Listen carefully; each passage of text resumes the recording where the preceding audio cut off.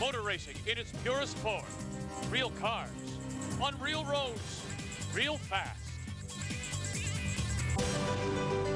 It's the Michelin Canadian Rally Championship on TSN. From Pointe-au-Pitre in the Charlevoix region, northeast of Quebec City, TSN presents the Michelin Rallye Auto Charlevoix. Hello again, everyone. Vic Rutter along with analyst Paul Chater. And the world-famous Manoir Richelieu in the Charlevoix Casino will once again play host to this 10th annual rally. And with only 2 races left to go in the season, all the top teams are here. Look, there's the Subaru's Tom McGeer and the Latrays with their Mopar Eagle Talon. Today's rally is presented by Michelin, because so much is riding on your tires. Paul? Vic, the rally will consist of 14 special stages, ranging from the longest at about 25 kilometers, right down to this very short sprint on the asphalt of less than 1,000 meters, and it's right in front of the Manoir Richelieu. Now this is Carl Merrill leading the championship, but it is close. We've had 6 different winners in the 6 rallies so far. And look at this, just a bit too much horsepower for Carl here. This Ford Escort has 450 horsepower turbocharged engine, 4-wheel drive, and a 7-speed transmission. Selçuk Karamanoglu, the former Turkish champion, now racing out of Maine. The winner of the Bay de Chaleur, 2nd in the Canadian Championship.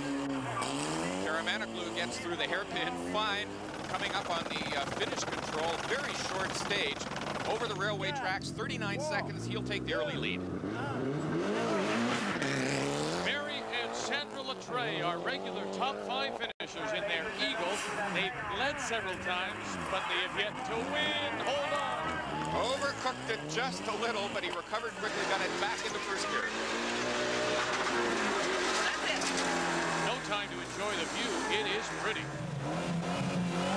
Yves Barbe and Vision Lacroix, another team still looking for a win this year. He knows the roads around here very well. Let's have, oh, again, and he overcooked it through the hairpin. What is it about that corner? It almost seems like it's a little off camber too. Once the rear gets loose, you can hardly hold on to it. It is, and the weight's all transferred to the front when they're heavy braking going in there as well. The tail's very loose. Now Barb finished 9th, just 3 seconds off the lead. Now you assume that Merrill's Ford Cosworth is the most powerful car, but think again, because this is Bruno Kreibach, over 500 horsepower. He had a little trouble getting it around too, some understeer through the turn, but the 4-wheel drive pulled it through. The Audi Quattro, my goodness. Tom and Trish McGeer, the Subaru WRX. Now, this is what Trish McGeer is looking at. In the lower left-hand side, that's the TerraTrip computer. In the center, the instructions, the tulip diagram she's seeing in her instruction book. And all the time she is looking at the computer, at her route book, and she's talking to Tom McGeer, telling him about the next hazard on the road or which way the corners go. Now, this is that hairpin right. Remember, so many people losing it. Well done by Tom McGeer. We're going to have a look at the instructions a little later on, but you can see they enter by the dot, they leave by the arrow, and that's what she's transmitting to Tom. You can see over the railroad tracks in the route book. 10 finish. And 100 meters to the finish. Across the finish line. And they finish 1 second slower than Karamanoglu. Jorge Dascalis, Bruno Carré, they had the top production GT car on the first stage. Watch the co-driver, he's adjusting the mileages now on the TerraTrip computer. The top 2-wheel drive car, the only non-4-wheel drive in the top 10, and it's the VW GTI, Jonathan Nichols and John Belfleur. Belfleur, one of the top veteran co-drivers in all of Canadian rallying, and Nichols, a veteran ice racer. And he tied with McGeer at 42nd. In Montreal, Jean-Sébastien Besler showed his racing background. A 39-second run down the hill. That put him into a tie for the lead. Ooh, he locks them up, and that's the way to do it. Little left foot brake, maybe a tug on the handbrake, and he got it through. Sylvain Eriksson Gilno won the Bighorn Rally in Alberta in May. They are currently 2nd in the championship, and they are a good bet to do well here. Eriksson used to have a reputation as a crasher, but he's really tidied up his driving. He actually led the Canadian Championship at one point this season, and we should watch him closely today. The concentrated look of Jean-Marc Alcaraz, best known for a huge crash he had here in this rally 2 years ago. and of course it was right in front of our TSN cameras, and he's back in a Mazda 323 GTX. Conservatively through the hairpin, he's saving the car and his tires.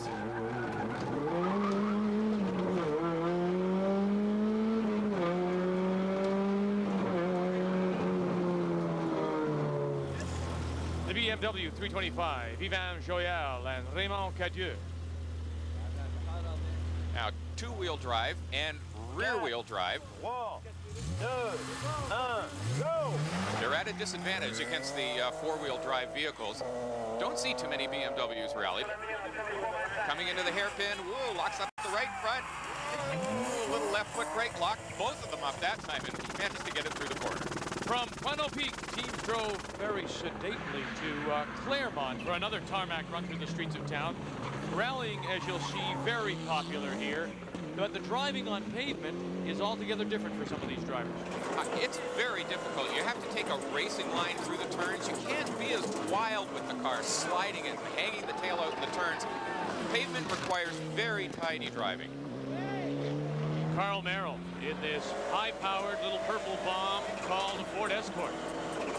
And he's got a 7-speed gearbox. Look at him working through this gearbox. He is really flying. 220 kilometers an hour for Carl Merrill. There's 7th. And if he had 8th, he'd probably put him there too.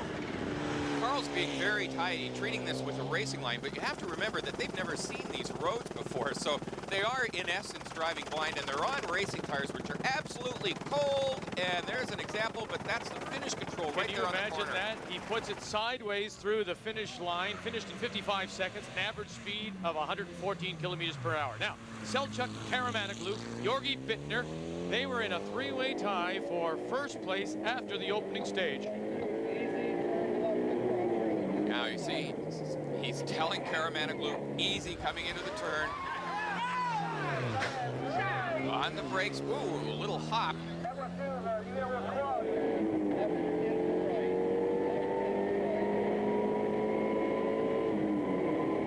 He's tightening up his seatbelt. Yeah, interesting. Co-driver, though, rarely lifts his eyes from the route book, does he?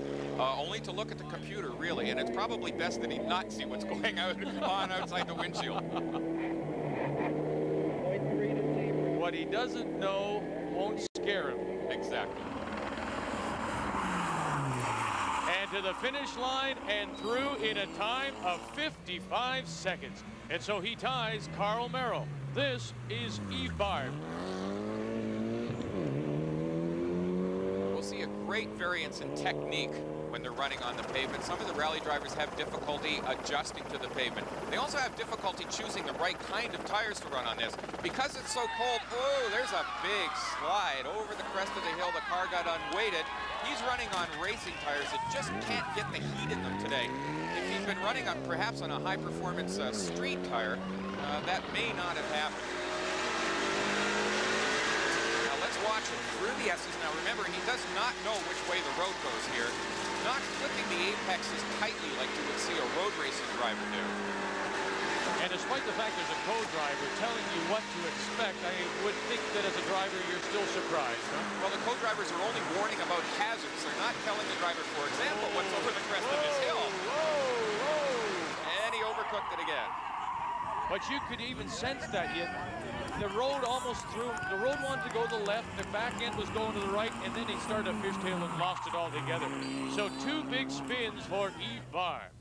Now we're back with Tom and Trish McGeer in their Subaru. Now let's have a look at what Trish is looking at. In addition to the computer, she's got her route instructions. They're called tulip diagrams because they were invented in the Tulip Rally in the Netherlands. The first instruction is the distance from the start of the stage. The second number is the distance from the previous instruction, so that she can adjust the computer as they go along to adjust for wheel spin and everything else, like this as he's sliding through a turn. That was very well done. Caution, blind left, right over crest. There's the right over the crest. 20, blind left, right over crest. She's not looking out the windshield. She's watching the route book and the computer. And that's where Yves Barbe spun it, remember? Finish. T-right and finish. And through. Well done for Tom and Trish McGeer. Thank you. Now at the finish line, she takes her route card, hands it in, they post the time on it, and they'll add it up at the end. Good run here by Jean-Sebastian and Jacques Besner as they tie for second with Merrill and Karamanoglu. Sylvain Eriksson still running well. He moves into third place. Here's Bruno Krybeck in his rather ancient Audi. Roger Royer and Pauline Thomas. Oh. Yvan Joyal and Raymond Cadieux in their BMW. So after 4 stages, hey, Trish McGeer must be doing something right. She has her husband in front by 3 seconds over Karamanoglu. You know, sometimes you get the feeling that these rally drivers, they are not the princes of pavement. They are not the Tarzars. They definitely are not Rhodes Scholars.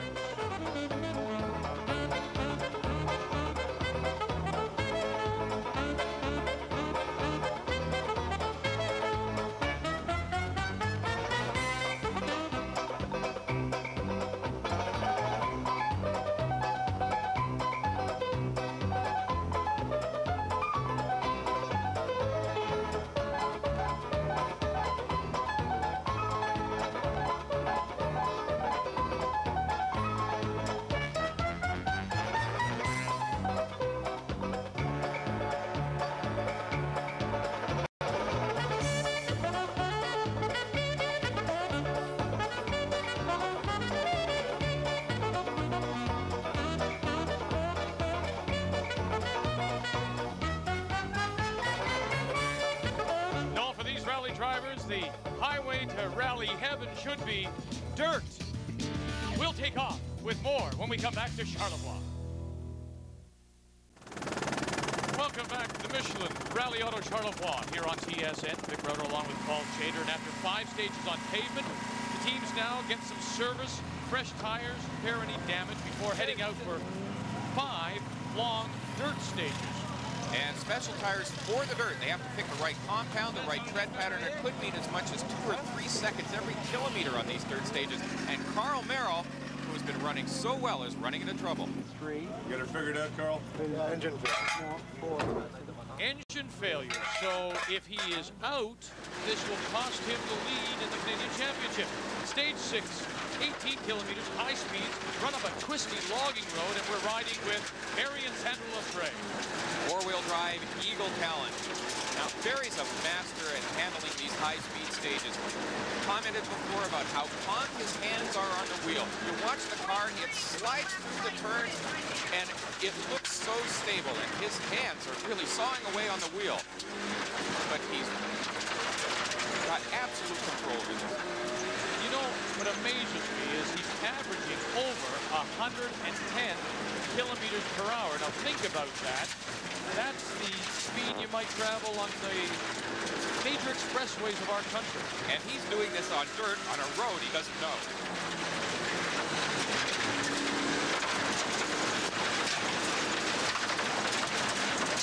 Got to be very careful. Ooh, those ditches, just about the comment. That's the problem. You can't cut the corners too tight. The ditches will trap the car. Boy, they trapped him for 11 minutes until Jorge Dascalos came by and pulled him out. The car, though, not damaged, just stuck. And you can see it's just sort of rocking now. It's caught on the undercarriage. Not even the 4-wheel drive will help. Yves Barbe, Gilles Lacroix. Great shot.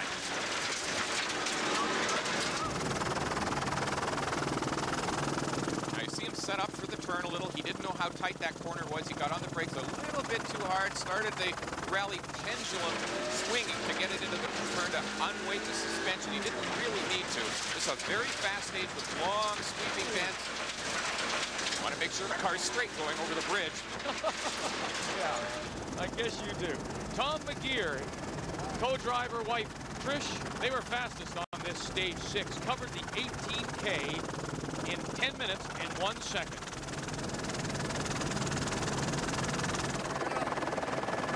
Sylvain Eriksson. And he's going past Jean-Sebastian Besner, who slid off the road on that high-speed turn. Besner will continue, but he's out of contention. And again, your hand position, it's that sort of 9 and 3 position, maybe 10 and 2, a little higher. 9 and 3 is best. You don't want to lock your thumbs inside the steering wheel in case you two what happened to the Latrays. Hold on. And hit a ditch or a huge rock and get the wheel wrenched out of your hands. Ericsson wound up 3 seconds behind McGeer. Now a few kilometers further north, stage 7. Hey, snow already. And here's the view from Jean-Marc Alcaraz, running in 5th place overall. And the top 5 are all Canadians right now. McGeer, Ericsson, Barb, Joyal, and Alcaraz. The Saint-Jérôme stage is another classic of this Charlevoix rally. Thousands of people gathered to watch near the finish. 6.7K. It starts on gravel, but the last kilometer, which we're seeing here, is on pavement, and it's almost entirely downhill. It puts tremendous strain on the brakes. Look at this. McGeer locking them up going into the turn because he's running on dirt tires on this part of the stage. And they lead by 17 seconds. They've won 6 of the first 8 stages. Look at the crowds, Paul. One of the crowd favorites, of course, Yves Barbe. How difficult it is on the tires. I mean, you start off on the dirt, you select the dirt tire, and then you come, with the road section. As we look at Sylvain Eriksson, he's won the other 2 stages of the 8 so far. It is tough on the tires. You can see all the skid marks coming into this turn. A lot of the drivers are locking them up. Oh, that was close. Volunteer crowd control marshals, you do a great job. So some spectators refuse to not stand on the outside of a turn, and that guy near the telephone pole almost ended up on the hood of a BMW. Overcooked it just a little, got it back on the road. Another lockup. Hold it. Now stage 9 would be the end of the road for 3 of the top Quebec teams. Alcaraz in his Mazda 323, he's charging. In fact, he's moved ahead of Joyal and is now in 4th position behind McGeer, Ericsson, and Barbe. But this stage would really shake it up, the running order here in Charlevoix. Now his co-driver's yelling for a jump, and there are spectators on the hill. Not a great sign. Oh, boy, he hit hard. Got the kidney pads on. Look at this, some of the techniques over the hill. Ooh, and he landed on both front wheels at the same time. You want to land like a cat, 1 wheel at a time, to redistribute the shock over all 4 wheels. And to avoid the car doing that, bouncing, as Ericsson, nicely done. He landed it very well.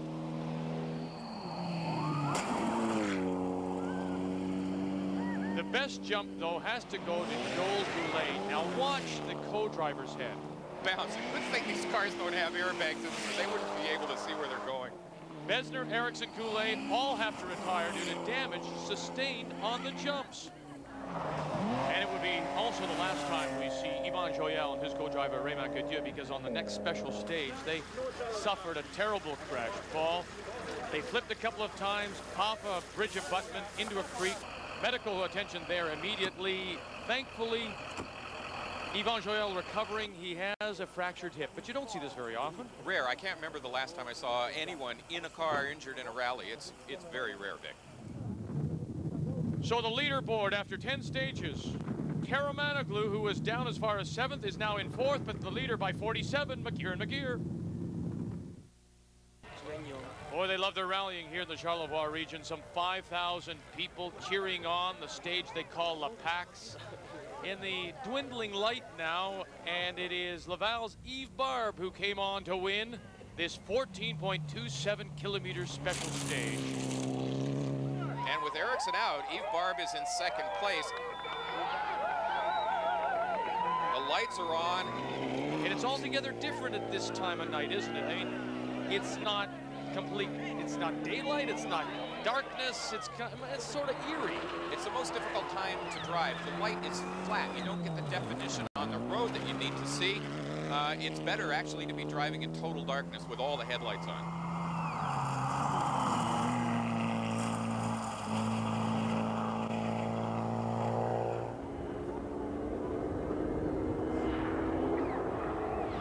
And as a driver, as a co-driver, do you do the same things as you would in the daytime, or in fact do you try and slow it down?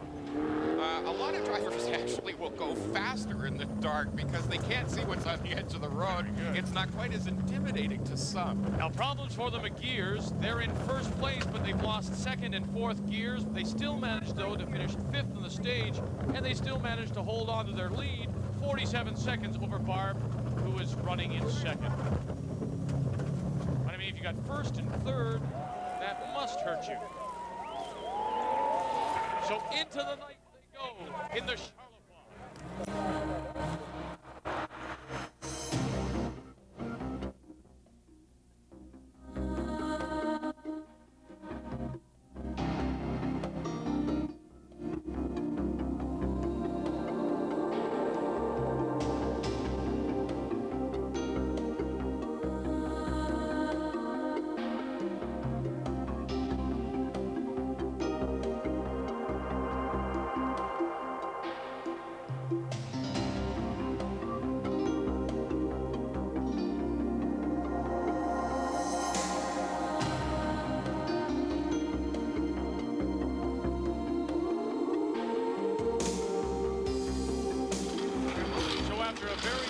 Stage who sees the teams go from twilight to darkness, the McGears unbuckle.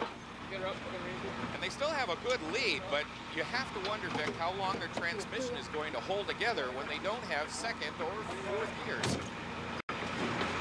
We're still in the lead. Yes, you are, Tom. But we can tell you that Jean-Marc Alcaraz, the Mazda 323, he's out. We continue now with the Michelin Rallye Auto Charlevoix here on TSN. Subaru has been the dominant manufacturer, Paul, on the world rally scene recently, so a lot of good things were expected when Subaru Canada imported this WRX Impreza for Tom and Trish McGear. Yeah, but as always with the first year, 96 is a development year for the team. They've shown some great speed, but they've yet to win a rally in Canada so far. Just two 18-kilometer stages left. They had a 2-minute lead, but it wouldn't last. Well, because Karamanoglu and Bittner have battled back. They were in the lead, tied for it, then they fell back to 7th. They've been conservative now. Boy, he's flying. Won the final 3 stages. Other teams had problems. Karamanoglu, the rally really came back to him. With only 20K left, their tactical approach paid off. McGear's racing clutch failed, leaving the Subaru stuck in neutral. Barb just 6 seconds behind Karamanoglu. Great rally for this team. So they've now locked up the prestigious Coupe de Quebec, the provincial championship. And the final checkpoint, Karamanoglu wins his 2nd rally of the season. The only repeat winner this year. And coming into view now, this is Yves Barb, 2nd place, 51 seconds back, but as we say, won the Quebec championship, the Coupe de Quebec.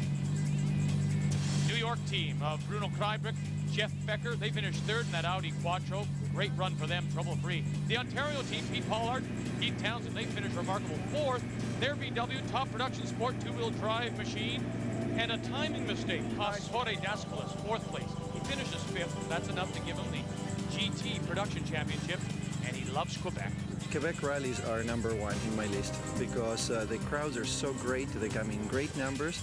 They seem very excited, even though we're really looking at just driving, but you can see from the corner of my eye that they're really cheering, and I really enjoy coming here. I think that's one of the main reasons why. So with 1 rally left, the Tall Pines in Peterborough, November 23rd. Championship really comes down to Karamanoglu from Maine, Merrill from Vermont. Barry Latreille has an outside chance. The Canadian Rally Championship on TSN is brought to you by Michelin, because so much is riding on your tires. Now on behalf of Paul Chater and our entire crew, I'm Vic Rowder. Thanks for joining us.